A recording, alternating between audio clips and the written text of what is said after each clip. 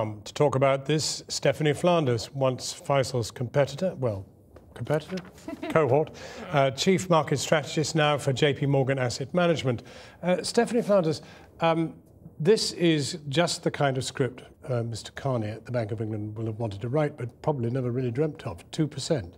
Yes, I mean, well, you could say, if you were at the Bank of England, you might say, well, if you remember our forecast from a year ago, we were expecting inflation to finally go back to target around the turn of the year. I guess the slight problem for them was in the summer, they'd raised the target, and they raised the forecast, and they actually thought we'd be looking at inflation still close to 3% at this time. So I don't think it's not casting any great fresh light on their forecasting ability, but I think it's quite a moment that we've had 60 consecutive months of inflation above target. That has meant a huge squeeze on living standards. Wages have not kept up. They're still not really keeping up with even the target rate of inflation. So I think it is a change. People were feeling queasy about interest rates, no longer, presumably. I think it's going to be really helpful for the Bank of England if it continues, and people are expecting inflation to maybe be under 2% more than above it over the next year or so. That will be a huge benefit to them because the Bank of England does want to keep interest rates low, get more people back to work, and crucially get productivity and growth back, some of that growth that we lost. Bit awkward for Labour, who went out now today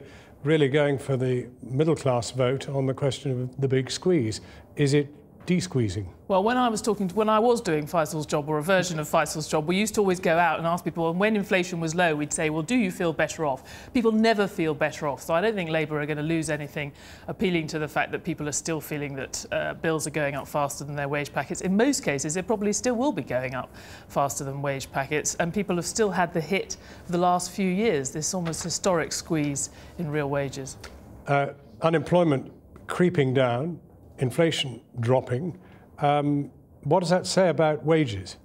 Well, I think one thing that's what the Bank of England will be looking for. What they've said all along is, look, this is not homegrown inflationary pressure. It's from things that we can't control, like tax rises, utility price rises, and from outside import price rises. It's not from rising wages.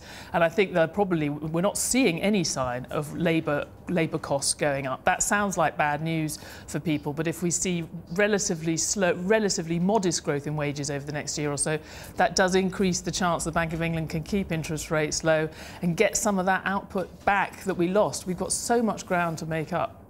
Stephanie Flanders, thank you very much indeed for joining us.